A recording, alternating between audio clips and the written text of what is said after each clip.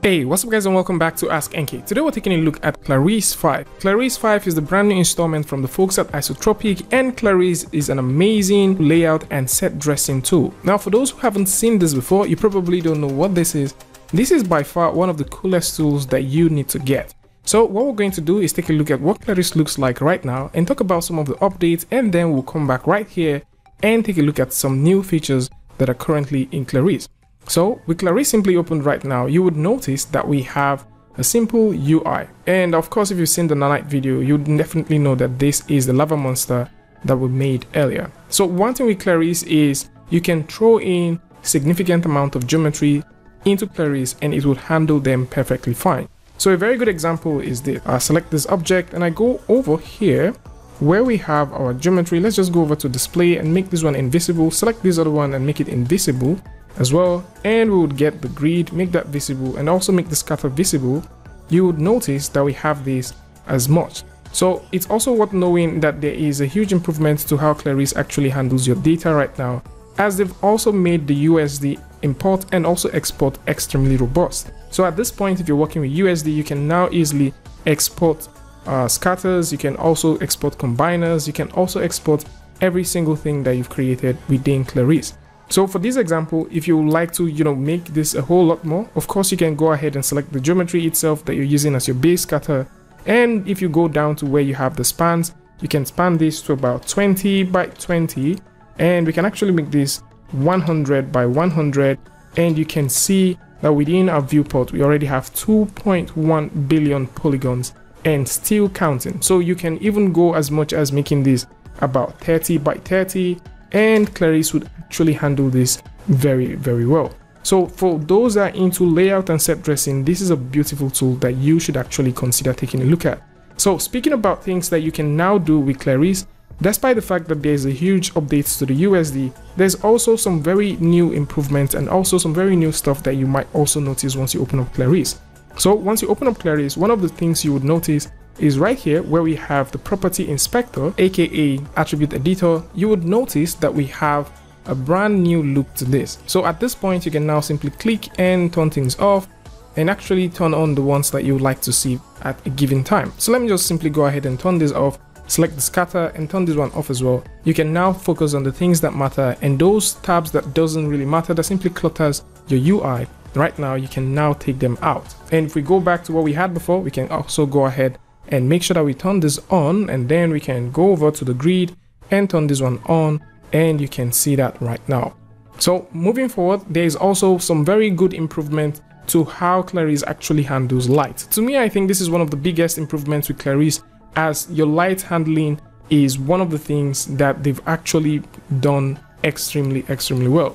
So in this situation, let's say you would like to scatter light or you want to create light, you can actually create lights with a lot of things. So I'm just going to go ahead and open up this combiner. Actually, let's go ahead and open up these tiny spheres one after the other, and then let's hide the combiner so that you can see what we have. So with a simple sphere like this, with Clarisse right now, you can now convert any object that you have to become a source of light. So for us to take a good look at this, we need to go over to the image viewer, and at this point you would notice we have nothing. So if you go over to the lighting tab, you'll notice that we have a brand new object that exists here, which is known as your geometry light.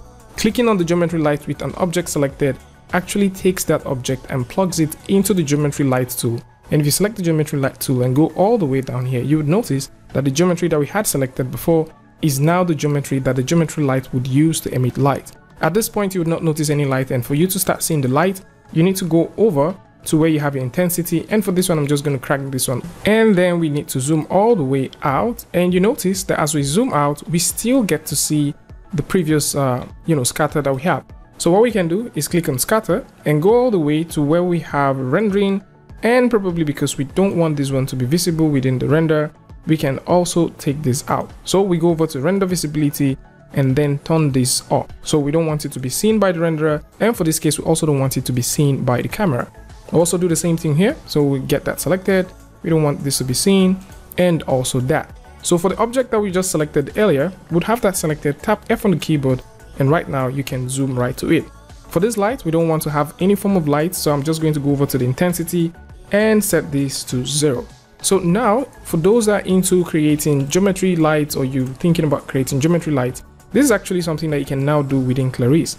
So at this point, we can take a look at the intensity and we can crank this intensity all the way to 10, and you can see what we have right here. And for those who are also thinking about how can you tie textures to this, is this even possible?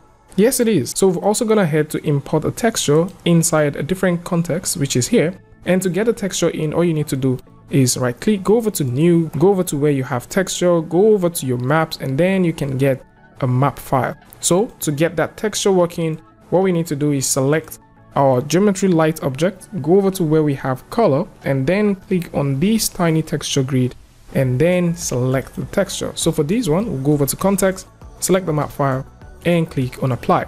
And you can see how the lights are actually distributed directly from the emission. And this brings us to talking about something that the folks at Isotropix has also added to the lights, which is known as the emission important sampling. You no longer need to fake lights whenever you're using emissions, as you can actually turn on the emission important sampling, and this would use the material that exists with the geometry and distribute lights within your scene. So in this case, if you're also thinking about using the geometry lights with scatters, or maybe you want to use these combiners, you can also choose to do that. So tons of stuff that you can do here. It's also worth knowing that right now with Clarisse, there is a brand new shader that exists, and that is Autodesk standard surface material that complements what you can get, or simply fuses what you get with the Disney principled shader alongside with the standard surface shader that already exists with Clarisse. And of course, there's lots of things that is currently available. For those who would like to try out Clarisse, there is a Clarisse IFX and also the Clarisse Builder that is now available